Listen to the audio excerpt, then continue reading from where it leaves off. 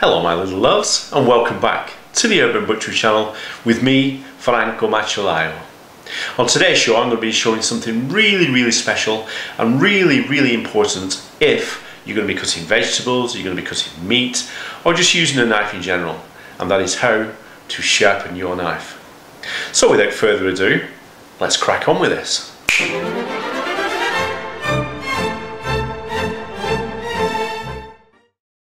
Welcome back to the Butcher's Kitchen.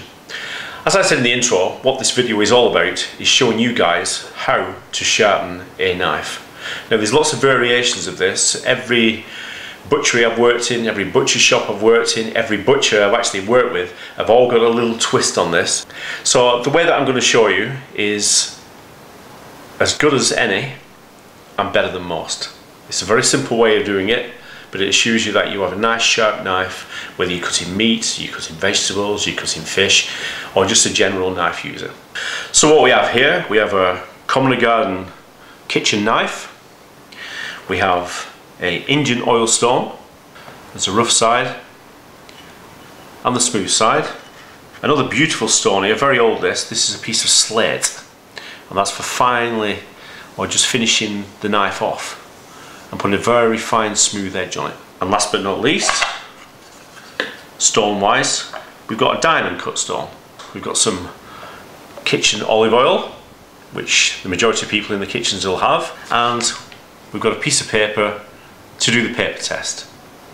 So guys, this is your commonly garden kitchen knife. It's one that I've been using on and off over the last 2 or 3 weeks. I've got to say that the edge is starting to turn over. Now what I mean by that is that if you see the fine silver bead going along the edge of the blade there, what happens when that knife hits the table or falls on the floor, or you might bang it when you're putting it in the sink or whatever, part of that edge will roll over, and that's what starts to make your knife blunt.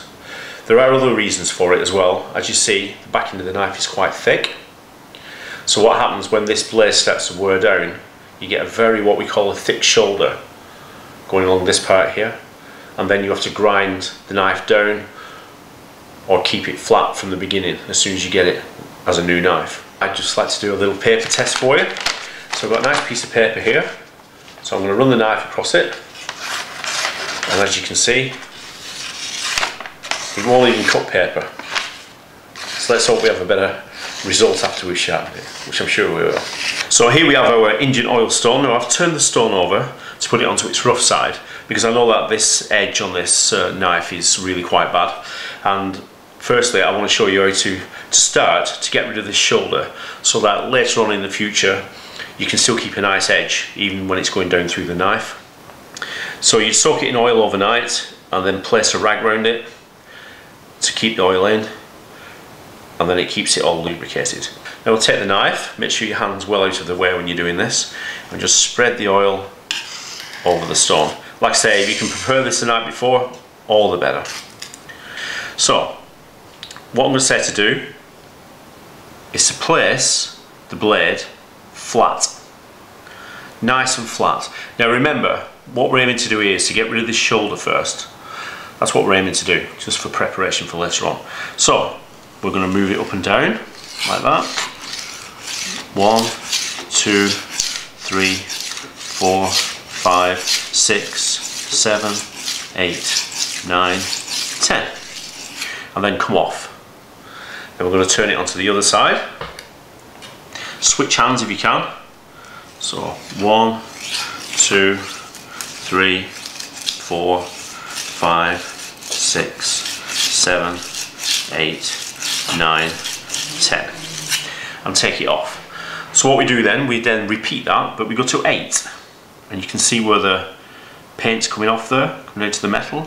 So down to 8. 1, 2, 3, 4, 6, 7, 8. Nice and steady. Remember where your fingers are from the point. 1, 2, 3, 4, 5, 6, 7, 8. So what we do, we repeat that process. So we go from 10 to 8 to 6 to 4 to 2, and then down to 1.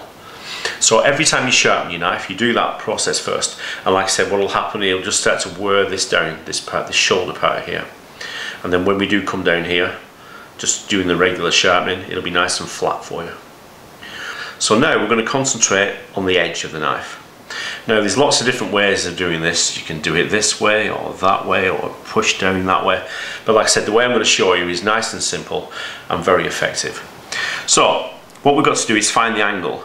Now the angle is a very peculiar thing, because if you was in butchery, say for instance, you was butchering beef, then you would have a fatter edge on this because you're hitting bone all the time, and this needs to be like really quite resilient when you're doing that. If you're doing pork or lamb, you could, or chicken for instance, you could actually get away with a thinner edge on the end of there. So let's just pretend that we're actually doing chicken or lamb or pork. So we're looking for a nice fine edge, all right?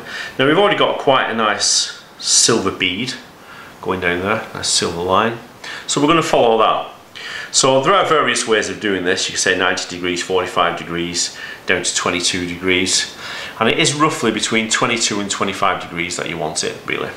So if you start like that, halve it, and again, and then that is roughly where you need to be. Another good way of actually seeing where you need to be is just look between the edge of the blade and the stone. Make sure there's no gap there. If there's no gap there, you're roughly in the right area. So like we did the flattening part, we're moving forward, we're going to do exactly the same, but we've got that slight angle on there now. So we're going to start with the point, so it's lifting it up. You see my hand lift up? So we've got to make sure that we get this point. If we have it like this, then the point is sticking up, so we're going to miss that. So we start there, we do 1, 2, 3, 4, 5, 6, 7, 8, 9, 10. Just like we did with the flattening, then we turn it over, and then 1, 2, 3, 4, 5, 6, 7, 8, 9, 10. And then we do the same again, so this will be in real time.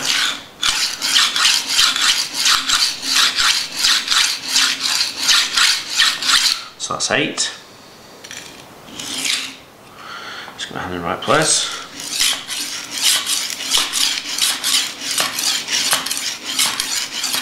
And that's 8, and then we go down to 6.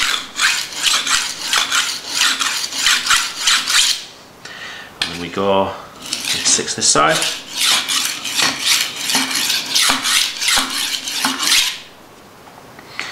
And 4. You got that nice swishing noise. Down to 2.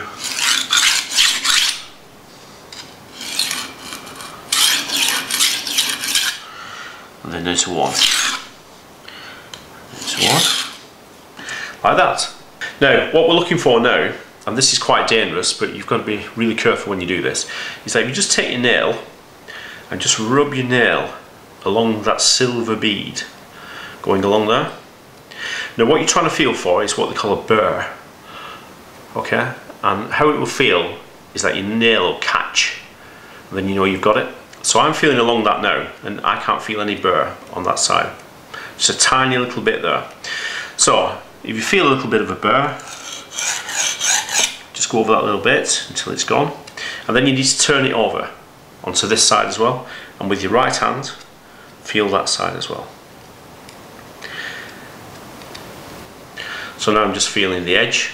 I don't advise you to do this with the thumb, but obviously I've been a professional butcher for 30 odd years, so I'm just feeling that again. So what I'll do, I'm just going to go down again.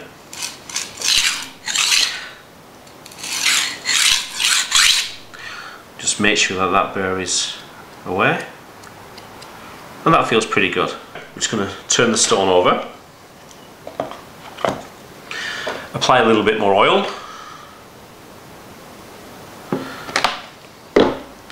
and now I'm going to turn it this way around, because really and ideally it would be better if it's this way around, but I need to show you guys when you're looking through the camera. So same again, but this time we're not flattening off, we're just concentrating on that silver bead. And then you turn around this way,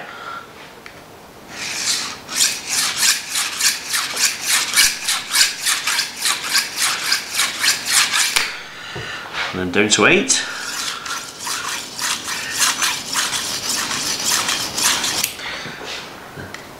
Eight again. Now I'm not putting too much pressure on this.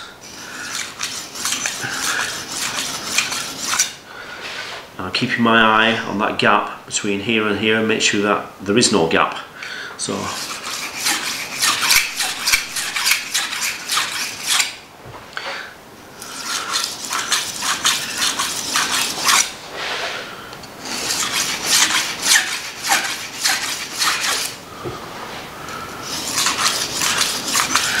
So we're down to 4 now, down to 2, and then just the 1. Now the same again, check with your nail, be very careful when you're doing this. As I said before, check on the other side. You see we're getting a lovely silver bead going down there. That's telling me we've got a really good angle on there, and it's quite an even bead as you go down. Same on that side. So that's feeling pretty sharp now. So I'm just going to leave that for a minute. And what I'm going to do, I'm going to change this stone over. This is perfectly adequate for a kitchen or whatever, but I'll just show you to use the slate stone as well. Now this is a beautiful thing, this.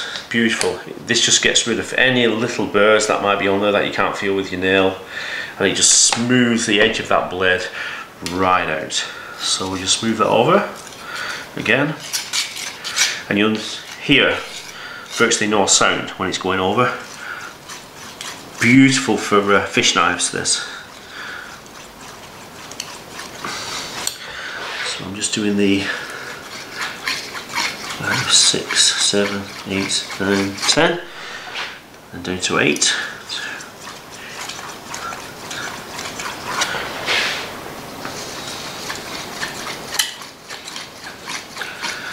That's 8. And so forth. So we're down to 6. So this is real time now.